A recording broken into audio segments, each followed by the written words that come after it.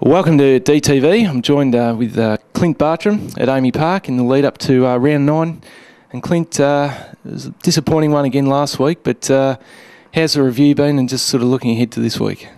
Yeah, it certainly was disappointing. There's probably been a fair bit of open and honest discussion, which is duly warranted, and that's how we get better. And we're not shying away from any issues that we've had. And as I said, it was pretty honest, and I think exactly what we needed. Yeah.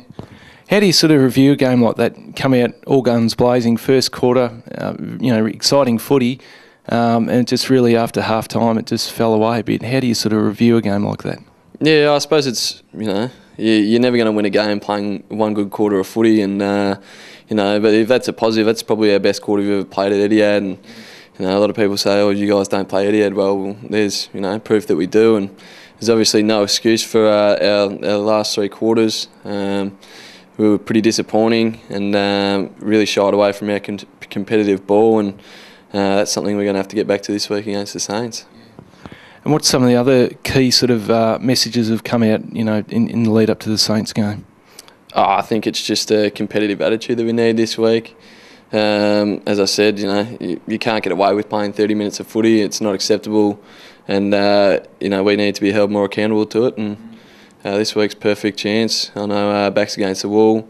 I don't know that any of the boys will be taking a backward step. And I know I'm personally keen to get out there and rectify, obviously, last week's disappointment. Yeah. What about Etihad Stadium itself? I mean, it's been a long time since the boys won there. I think 2006 or 7. So it's quite a fair while now. How do you go into playing that stadium? I mean, it's different, but do you sort of have to sort of approach it differently, or what's sort of the mentality for that?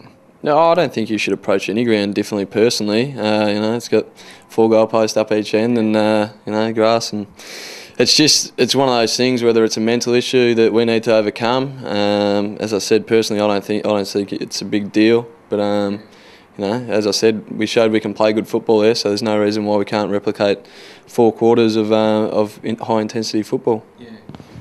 Your own form, I got a bit of a rap from Cale Morton in one of his columns this week, but fly under the radar a fair bit, but you keep doing your job. How are you sort of rating it yourself?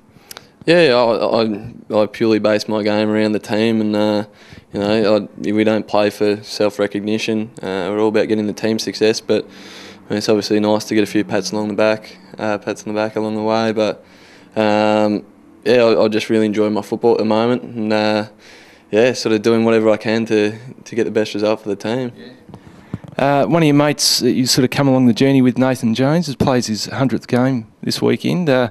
What's it like being playing with him and sort of watching him progress along with I guess almost side by side with yourself? Yeah, I'm stoked for Nathan. He's had a really successful 6 years at the club, and I've been fortunate enough to sort of walk every step with him, and fingers crossed he's got another 100 good games in him, and hopefully I'm there with him to enjoy the majority of them. But just big congratulations to him as well. It's a fantastic effort, and look forward to playing with him. He's a fantastic bloke to be out there with. All right, mate. Well, thanks for joining us, and best luck for the weekend against the Saints. Thank you very much.